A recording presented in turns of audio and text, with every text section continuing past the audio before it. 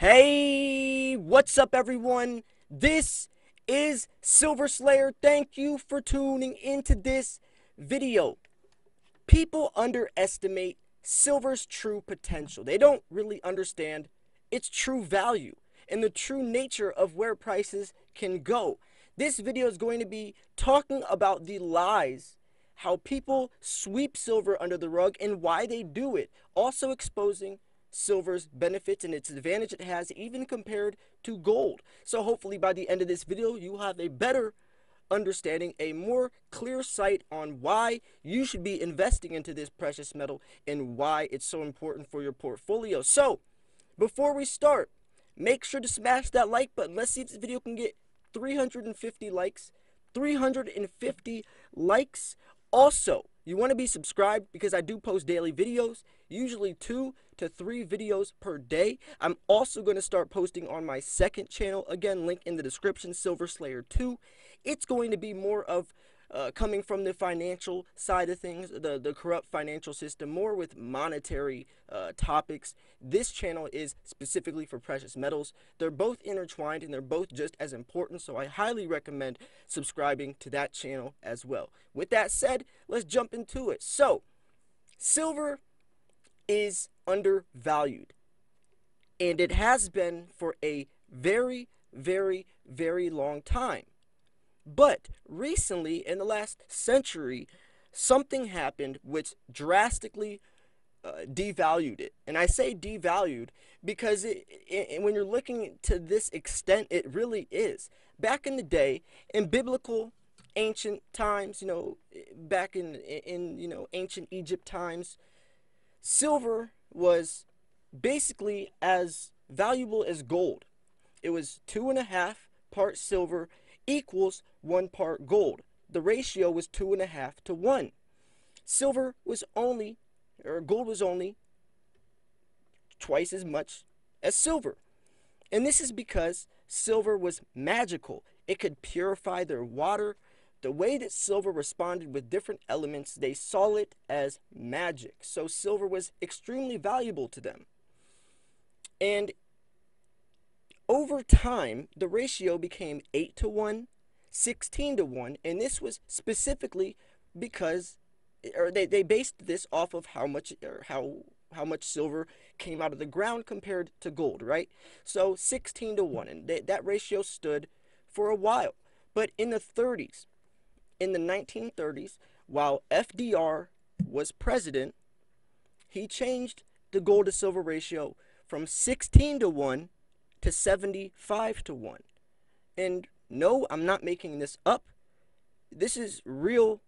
This is a real situation that happened. Gold was basically overvalued and silver got devalued, and it never caught up since then. There's been a couple instances, but this is when markets were extremely corrupt. So when I'm talking about silver being devalued, this is from a literal sense. This isn't just, oh, over time people just like gold more. No, this was manipulation.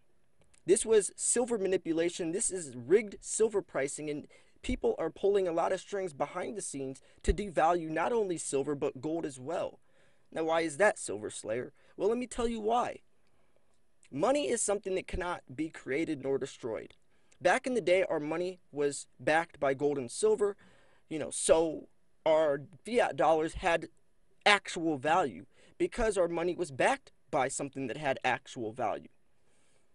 Nowadays, our money isn't backed by gold and silver anymore. We got rid of the gold standard. So our money is basically as worth as much as people think it is.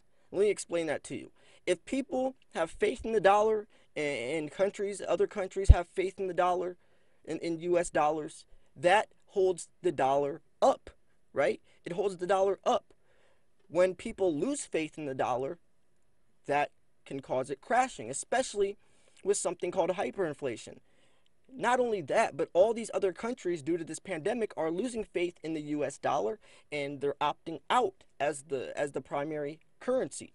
So this is something that is more important and more, what's the word?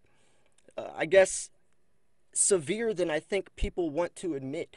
If the US dollar loses faith, which it quickly is because the massive amounts of debt we're in. If you go to usdebtclock.org, it shows we're $25 trillion in debt.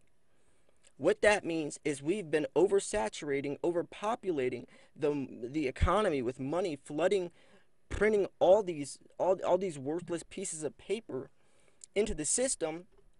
And what that is in return doing, not only pushing precious metals prices higher, but also pushing us in debt further. It's hyperinflation. Hyperinflation, massive inflation rates, which is only hurting the economy more, but that's their solution to get us out of debt. That's their solution to hold up the economy. That's like trying to pay off a credit card with another credit card with another credit card. It doesn't work. Eventually, you're gonna have to pay off that credit card with something that has real value, right? Or you're gonna have to face the consequences. And it's looking like we're gonna have to face the consequences sooner or later, right? The USDebtClock.org, that $25 trillion isn't going down, and we're not paying off that debt. It's rapidly going up. There's no way we can fix this problem, and that's why I don't say gold and silver is a solution. There is no solution. We're too deep in the hole to dig ourselves out. There is no solution, but there is an alternative, and that is precious metals. It's the only way to preserve your money as the world burns, as our financial system crashes. What if I was to tell you our financial system was designed to fail?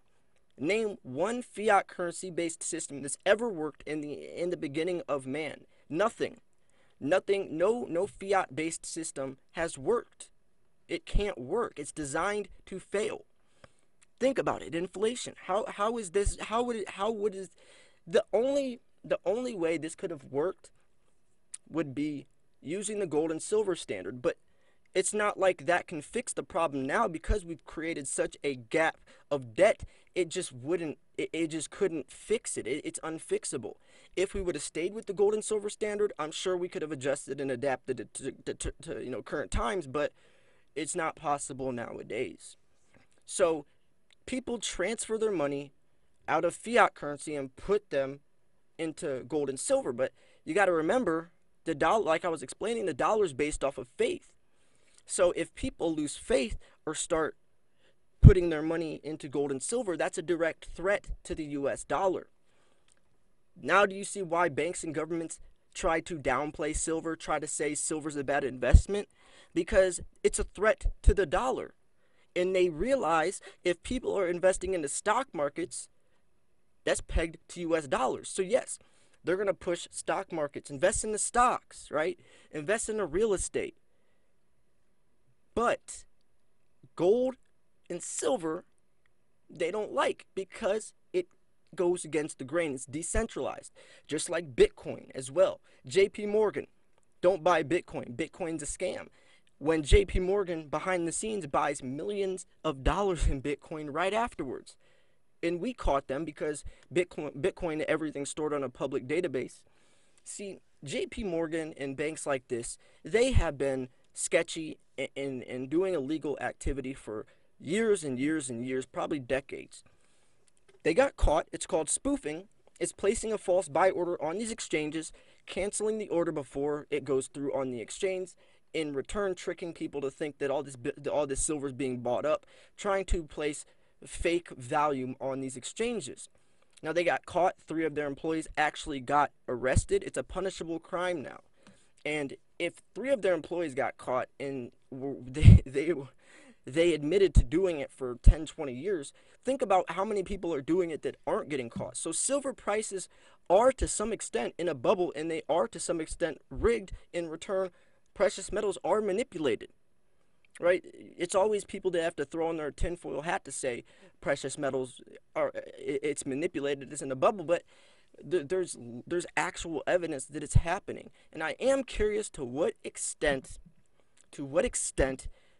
are the prices manipulated? For example, what would gold and silver's natural price be if it simply played by the rules, played by supply and demand? right? Because gold and silver, since it has intrinsic value, a big majority of its price comes from how many people are buying it, how much silver is coming out of the ground, or the production sense of it, the supply, and how many people want it. We know that silver demand is only going to keep rising in the near future from 5G technology, from electric vehicles, from solar energy with the green revolution, especially with Joe Biden, with all these new stackers, these new investors, these new eyes, this new sense of money coming into, especially the silver market, which is so small.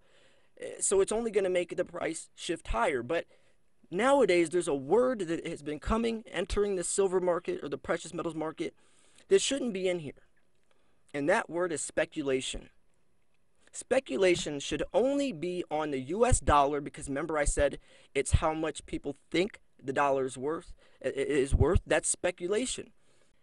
The only other time speculation has played a key role, been a key factor in something rising to extreme lengths is Bitcoin. The Bitcoin boom was literally based off of speculation to the highest degree. People thought Bitcoin was expensive, was valuable, and it shot it up even though Bitcoin had no real use. And that's why it crashed as well. People lost faith in it and it crashed. Now you see Bitcoin starting to rise again, and this is because of what's happening in the economy and the speculative interest behind the scenes from the investors pushing the price upwards. So you want to be careful with this speculation word in the precious metals markets, because that means not only is it running off of its true nature, but there's another player in the game which can influence prices, whether that's a rumor, whether it's a blatant lie, whether it's manipulation. There's so many things that can be hurting silver prices as well as helping them. I would rather silver's price rise naturally. I don't want it to be bumped up because someone's doing something shady behind the scenes, and it's never gonna be gone. There's always gonna be someone pulling strings behind the scenes, especially the ones that have money. See, if you're a slave, it's a power move. If you are in debt, you are a slave to the system. Gold and silver is the only way to get out of that. So I'm not trying to say that you don't want to stack fiat currency, because it is the most liquid asset. You need fiat currency. Actually, I mentioned before you even start investing into precious metals, you need to have fiat currency stacked, because if you don't, then the first sign of your car breaking down, the first time you're short on rent or a medical bill comes up, you're going to have to sell your gold and silver at a loss because the coins haven't had enough time to appreciate. And then after you sell your silver, you're going to have to go buy more. So you need to have a good amount of money stacked in the bank before you start investing into precious metals, and that will also teach you how to be patient and how to realize and understand and acknowledge the true value of a dollar, because that is something that silver stacking will teach you, whether you like it or not, is the real value of a dollar. Also, how to separate your wants versus needs, and also understanding that just because you can buy something doesn't mean you can afford to buy it. I hope this video helped you. If you thought this video was educational, informational, or at least just entertaining, make sure to smash that like button. We have a 350 like goal on this video. Smash that like button. Make sure you're subscribed. I'm doing a 30,000 subscriber giveaway, so if you want to enter, check out the video I posted the other day. I think it's titled, "I'm giving away my silver." You definitely want to enter that. There's also another giveaway in that video as well in the description from the Silver Forum. Thanks for tuning in. This was Silver Slayer. I'll see you guys soon. Peace.